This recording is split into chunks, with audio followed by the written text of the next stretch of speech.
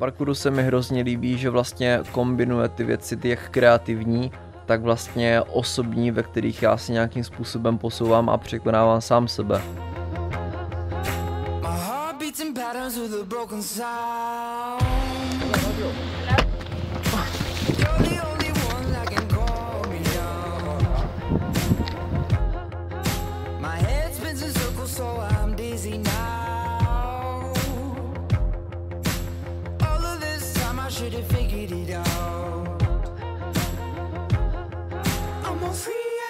Jmenuji se Pavel Petržela, v parkourové komunitě mě lidi znají pod přezdívkou Darks a snažím se žít život podle svých představ.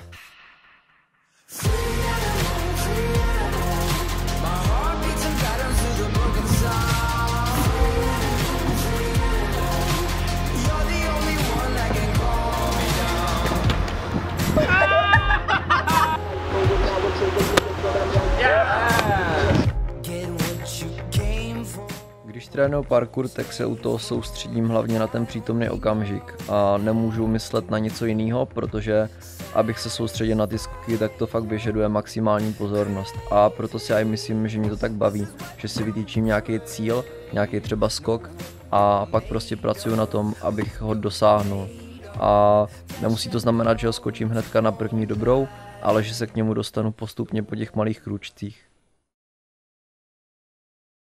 Co se týká pohybu, tak se mně hodně líbí věta, kterou řekla Adam Ro, a to sice, že naše tělo tak je jediným prostředkem k tomu, abychom mohli vlastně cokoliv fyzického dělat v tady tomto světě.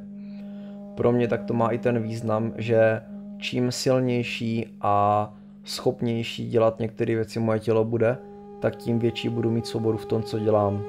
Například udělat nějaký pohyb, který chci, anebo se konkrétně dostat na nějaký místo, kam se lidi, kteří nemají takovou pohybovou průpravu, nedostanou.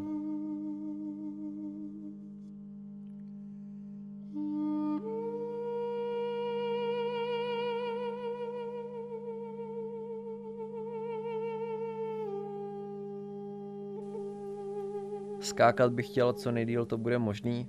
To znamená, že v současné době si myslím, že jako nejstarší lidi, kteří nějak trénují a pořád je to hodně na úrovni, tak mají třeba kolem 50 roků, takže nějak do tady tohoto věku. Ale spíš jako pro mě je důležitý se nějak fyzicky udržovat a to bych chtěl dělat víceméně celý život.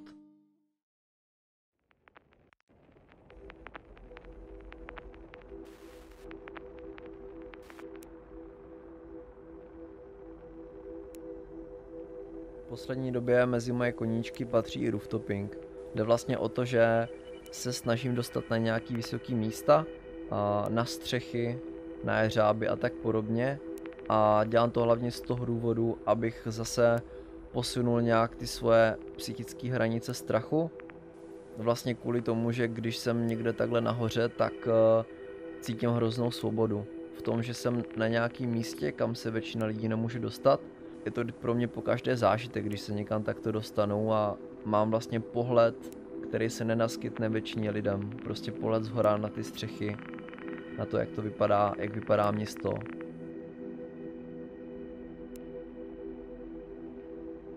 Jo, boží, takrát je kosa, ale to k tomu patří.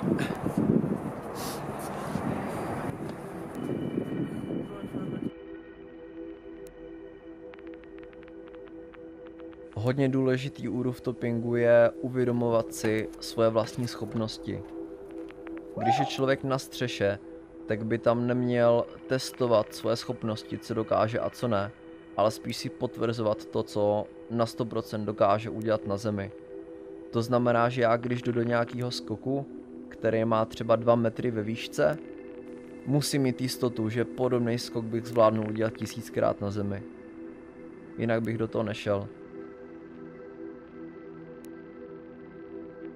Je to jenom součást toho tréninku, kdy fakt za těch nejvíc bezpečných podmínek, jaký si v té chvíli můžu dovolit, posouvám hranice svého strachu.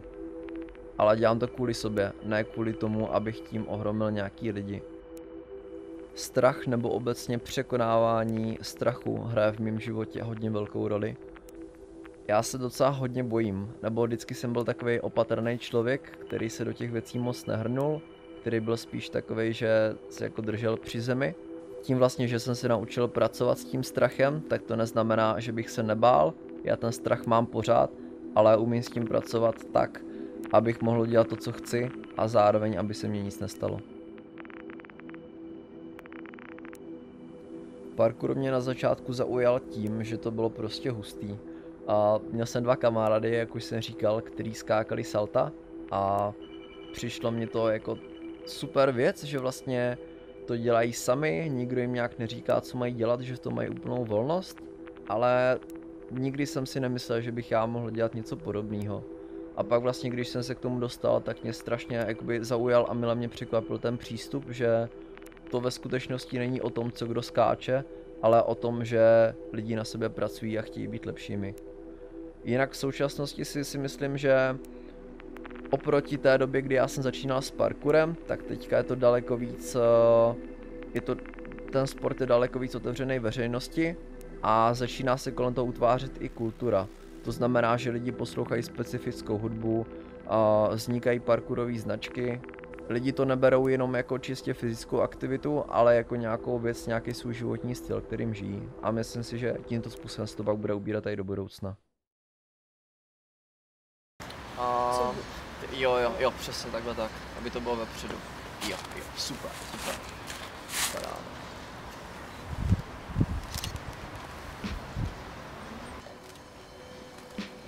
Nápad udělat vlastní značku a dělat nějaký vlastní designy oblečení, tak jsem měl už takových 5-6 let zpátky a nebyly to nějaký konkrétní nápady, jak to realizovat. K tomu jsem se dostal až na konci roku 2013, kdy jsem chtěl mít hrozně dlouhou dobu široký tepláky, v jakých skákali kluci ze Španělska, který jsme v té době všichni hodně obdivovali. A tak vlastně potom, když to nebylo nikdy k sehnání, tak jsem si řekl, OK, prostě udělám si svoje vlastní, tak podle svých představ, tak jak chci. A lidi si mě pak začali ozývat, že ty tepláky jsou fakt dobrý, že se jim líbí a jestli bych je pro ně nemohl udělat taky. Postupně tímto způsobem rostla poptávka tepláků, tak si dělal čím dál tím víc a mě napadlo, že bych tomu mohl dát nějaký jméno. Napadlo mě Heartcore. Mně se to strašně líbilo v tom jednak, jak to zní a jednak vlastně i s tím významem, že člověk má pocit, že je to něco jako drsného, ale přitom to, co je jakoby v tom drsný, tak je založený na tom srdečném přístupu. Hlavní myšlenkou, kterou chci předat lidem a světu skrze Heartcore, je to, že když se chováte k ostatním hezky, laskavě a dáváte jim najevo, že vám na nich záleží, vy ostatním ukazujete tu nejzranitelnější část sebe sama, ale ta část tak je tak cenná, že jí stojí za to pořád připomínat a pořád opakovat, že vám na druhých záleží a že jste tu pro ně a že jim chcete pomoct. To je vlastně můj hlavní drive, ukazovat lidem, že to, že se k ostatním chováte hezky, tak není nic, za co by se oni měli stydět a čeho by se měli bát, že je to naopak něco, co je v dnešní době potřeba.